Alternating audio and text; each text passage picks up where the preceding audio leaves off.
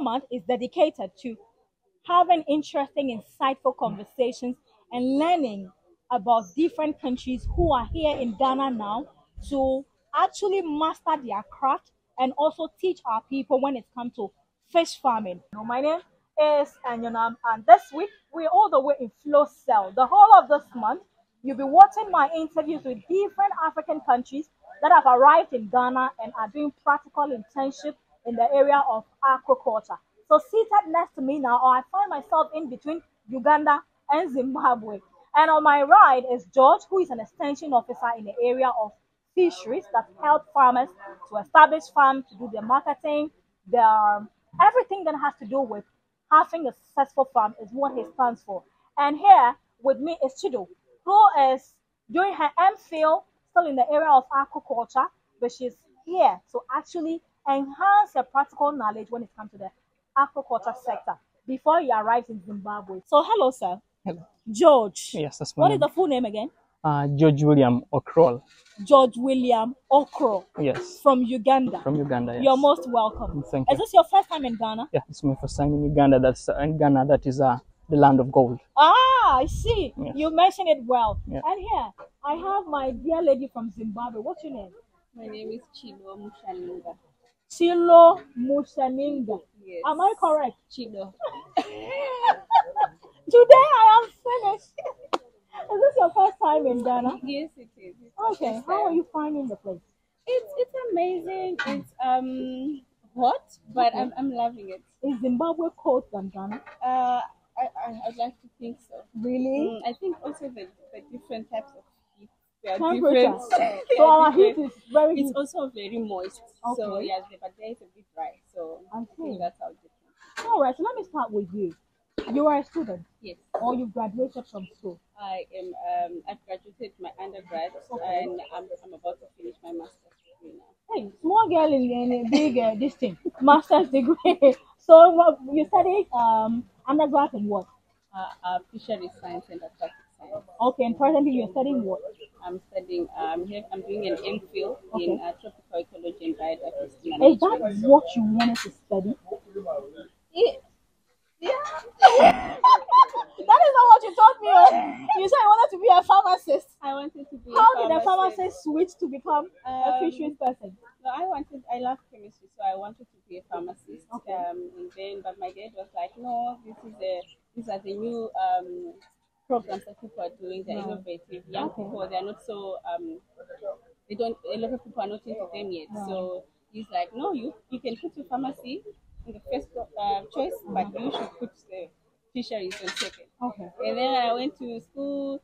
They said no, pharmacy is full, so you need to go to your second one. Oh my So goodness, how and that's why you ended here. up there. Yeah. All right, my dear George. Yes, please. You are not a farmer, but an extension officer Yes. in aquaculture. Yes. When we say extension officer in aquaculture, what role do you play in that space? Okay, in that space, somebody could easily get to if you want to start a fish farm. Okay. Somebody you could get to if you want to get a certification for the fish farm, because you need to do the environmental impact assessment. Okay. If you're having issues with water quality, we can also look at that, as well as if you have anything you need on a farm, from fingering, fry, nets. You look at looking for market for your fish. So it's like an all-round aspect, Okay. but more like in private terms, not in government Okay. terms. Yes. All right. So you are a private extension officer. Yes. So you move from farm to To farm. Yeah. Okay. From where you come from, Uganda, Yes. how big is the aquaculture sector in your country? I think currently we're producing over 1,200 tons Okay. over the tonnage, and our projection is produce like 1 million tons annually, because we have a lot of redundant natural water resources which are fresh, Okay. and also we have a lot of people who are highly interested. Right. Yes. Okay. So after university, have you worked with any farm, or this is the first practical farm you're working with? This is the first practical farm that I'm working with. Really? Yes. How many days has it been since you arrived here? It's been 20 days. 20 days. Yes. So what were the initial things you were introduced to that you haven't learned in the classroom? I think the feeding of fish. Feeding. Yes, Okay. and also how to introduce hormones to the fish feed. Okay. Yeah, I've done a bit of water quality testing. Yeah, and also how to take eggs from the fish, Okay. separating them, grading and sorting from fries Right. and eggs. Yeah, How would you describe the experience you're going through here? it's fascinating. It's a lot of work, but when you're a fisheries student, you see these fish as your babies, so you you love it. Yeah, so it's good. Okay. What is the interest level of young people in Zimbabwe finding themselves in this space? Is it so huge, or people still want to do like you wanted to do pharmacy? How is the interest rate like? Now it's getting bigger because people that have studied it before through YouTube, they now start small schools trying to teach different people from different communities just the basics. Okay. So now it's getting Interesting. yes, Okay. and a lot of people are getting into it I now. see. Yeah, but You are then, not being forced anymore. no. All right. So George, Yes. here in Ghana, one of our challenge has to do with the availability of farmers assessing experts like you, extension officers, to come to their farms and assist them or guide them, direct them on what and what not to do. Yes. How is the practice like in Uganda? Do you have enough extension officers who are attending to all farmers, or how is it like? I think the biggest issue with fisheries is most people who do either the bachelor's, the diplomas, or the masters, their first attitude towards fisheries is I want to go and do lake fisheries. Okay. They are moving to looking at the wild catches. The biggest issue is that there are very few people who are trying to go into aquaculture. So we're almost having the similar story. Okay. We have a high tonnage of Right. let me say professionals coming out of the universities or institutions, but their choice of career has only become to specification is the Okay. biggest issue. Okay. So we still have a bit of lagging when it comes to extension service provision, but we're having a lot of trainings being encouraged, because I was also encouraged to come here so that I can learn and become better. So in that way I can go back and also relay the information. So that gap is trying to be covered by also trying to get even more farmers to learn more so that they can do farm on farm extension as well. Okay. Yes. Now, over there in the Uganda, do farmers call on you or you have to go to them? How is the relationship like? And how often do you see extension officers walking to farms and helping farmers to do things the right way? I think ever since the social media boom, we have more farmers trying to call in, and also the extension workers trying to find out how is your fish. Okay. Yes, you took feed, it was supposed to last 2 months. Right. I mean, you're in the second month, almost remaining with 10 days. Do you have enough feed for the next 20 days to check up on them? Because that back and forth exchange of information enables us keep the sector vibrant and actually working well. Okay. Yes. So in Zimbabwe, how big is the fishery sector? Is it that big as compared to Ghana? I think it's bigger here. It's bigger here Yes, than in yes, Zimbabwe. yes, yes. Okay. When it comes to farming, what do you do on a major scale in Zimbabwe? It's crops. Crops. Yeah, You do more crops. We do more of maize. Okay. Yes. Than the Than aquaculture. the aquaculture. And also over there, do you do both marine and this one, or you do just one side? It's just aquaculture in Zimbabwe. There's no sea. There's no sea. It's a landlocked Yeah, let's swim. country. The way I'm a master swimmer, so when I can, I will go to the beach. No, there's no fish. It's Hey. just so dry. Oh Jesus! You cannot swim when you go to Zimbabwe. All right. So now that you are here, are you here to actually major the experience with this, or you're looking forward to learning the one that is done in the stream of your vacation one? Yeah, I want to do more of the The ponds. pond Yes. compared to the cage. Yes, so that when I go back home, I can. My father is happy. He's already having a farm, and my Right. mother too. Okay. So I just need to start implementing what I've learned Right. here there. Because Okay. here I'm gonna get all the practical knowledge that I can get Okay. from the feed to the type of species and water quality and layout of the farm, Okay. the different types of pots you use, Yeah. nets and everything. Yeah. So I think this is a very big opportunity for me to Okay. then go home and start doing it. What is it that they are? So I was about to ask you that here in Ghana, we do a lot of fishes, from the red fish to the tilapia to the catfish and many others. In Zimbabwe, what's the story like? Is it the same thing? There is a lot of tilapia. Okay. The catfish is mostly during the rain season and it's just found in the streams. The red fish is also there. Okay. Yeah. So catfish, it's not It's not red It's like not red. It's not like you red. do for tilapia. Yes, yes. Okay. How about Uganda? What's the system like? For Uganda, I think we majorly look at tilapia, catfish, then miracup in that hierarchy. Okay. That most people do tilapia and has the largest market, Okay. followed by catfish, then Right. miracup as well. Okay. Yes. But what are some of the common challenge that you have identified or realized within the fishery sector in Uganda? I think one of the biggest challenges is still the feed, because we find the feed price is still going high, and then when you look at the prices for, let me say, a kilogram of fish, it's not going that high as much, so it's cutting onto the farmers' profits, as well as sometimes you have issues sometimes with hatcheries, whereby you're having people getting you fish that is not growing that fast as you want. Okay. Yes. All right. So, as an extension officer, how important is your work or your role in the success of my farm if I'm a fish farmer? And do I necessarily need to have your service on my farm? I think when we go back to the 5 principles of aquaculture management, when you look at, you say water, you look at the fish, you look at the feed, you look at the management and the market. We need to understand one thing, that most farmers are not that competent to do water quality tests. So at the end of the day, you need somebody who can do that for you.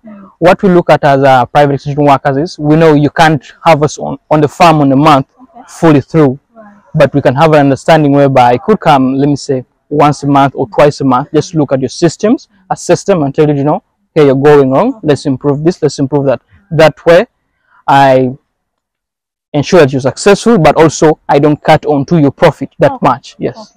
Your father encouraged you that there's a lot of potential, like it's a niche area, so you should actually take advantage of it. So for these years you study your undergraduate, you're not doing your MPhil, as you keep exploring the educational part of these. Is that true? Is that a true reflection of what your dad convinced you about? Yes, yes, very much. Okay. And also just to contribute to the nation at large. A lot of fish is also imported.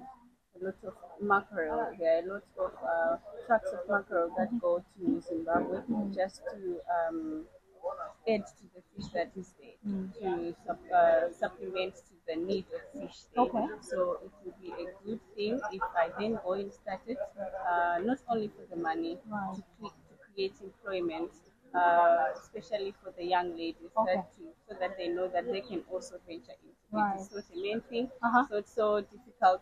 You are able to get your own money, you are able to feed your family, and you are able to contribute to the nation at large. Okay, we are wrapping up our interview, but my last question is, are you studying to become a farmer or an expert like George? I'm still trying to figure out as I do my internship here. I'm trying to see whether because you don't really need to be a farmer. You can be a consultant. Exactly. Like I said, there are a lot of aquaculture small farms now in Zim, but are they experts? No. So I can be there now to maybe do what he does, be a consultant, or I can go and be a farmer, or I can be both, because I have the knowledge and I'm able to do it. Exactly. Yes. Awesome, George. Yes. So when fish farming is mentioned, or when agriculture is mentioned, a lot more of the people think it's about the, tilling the land, the tractor, being on the sun, and as an expert whose work is to do a lot more of technical stuff and paperwork and technology. Is it paying? Does it pay? It pays, but I think in the end we have to understand one thing. You can't get money by sitting back and waiting. You have to look for the customers, and also customers will look for you. Aquaculture pays just as you may think as a poultry pays as any other business, but you have to invest to get out. If you're an extension worker, you're a consultant, you need to get out to your customers. You need to find out what they need. You need to serve the market. Then if you're a farmer, you need to know, what do I need on the farm? Because one of the biggest wrong ideas is that my fish is there in the pond, nobody will steal it. And then you're like, you know what? I can feed my fish once a day. And then it will go to this amount, this grammage. So you have to know what is required to go to that grammage at the end of the day. So for anything to pay, whether you're doing, let me say, you're doing agriculture, whether you're a businessman selling a shop, you have to invest. Okay. You have to put in to get out. Right. Yes. That's true. All right. Lastly, if any person is watching you globally, because we have people watching us from UK, US, Australia, Canada, everywhere in the world, including the African countries, and the person is inspired by what you have said. If I'm coming to Uganda to invest, which area would you recommend and why? I think currently, I would say generally agriculture. Agriculture. Agriculture, and then you can go into aquaculture, Right. because aquaculture is still a new field, Okay. generally within Africa, Right. and particularly in Uganda. Okay. The agriculture on the issue that we have arable land which can be used, and the people there are actually, we have most of the tribes are into agriculture, so you can easily get the local staff to work for you. We have a lot of extension work actually who are moved into general agriculture, so from crop science, animal husbandry, soil science, so you can find them already there. Okay. Yes. All right. So that's George for you from Uganda. George. The full name is George. George William Okrol. George William. If I don't remember, I cry. Okru. I remember. George William Okru from Uganda. He's an extension officer in the area of fish farming, and he's here in Flow Cell. Kind courtesy. Who sponsored your training? Our training is being sponsored by the American Soybean Association, and that is SA, and Okay. WISH is more World Initiative for Soil Health in Humans. Okay, Yes. so Wish is here once more. Thank you very much, Wish, for the great work you're doing, encouraging young people to find their foods in the area of aquaculture. What will be your last word to young people who are watching you from Zimbabwe and Namibia, because these two places are where you spend your time the most? What would you tell them? That the key thing is to start. If you don't start, you won't go anywhere. If you're afraid, you won't go anywhere. I'm from the other parts of Africa, but I find myself here because I took away all the fear and I just want to start. So as long as you start, you get somewhere. Okay. But what would you advise to someone investing?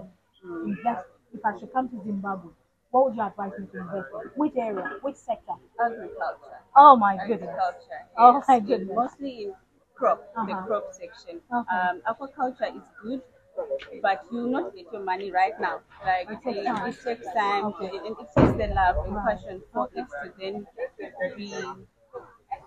to get big. Okay. Yes. All right. So Chido, aka Zimbabwe, Namibia, a farmer assistant, a fisheries person, trying to see her father. Who is sponsoring your training? Which organization? ASA Wish. Okay. Yes. All right. So shout out to you, Wish. ASA. Shout out to you for helping a lot of young people to come to Flow Cell and get trained. My name is Enyanam. If there's one common thing in this conversation, is the similarities that we have when it comes to fish farming. They have the pond, they do a bit of catfish, a bit of tilapia, and a few other things. Technology, everything. We have a lot of similarities. We should explore, not just Ghana, but there is Uganda and there is Zimbabwe to explore. I'll see you next week. Until then, it's a bye for now. Thank you very much, sir. Thank you. Thank you, Zimbabwe. Thank you. Welcome.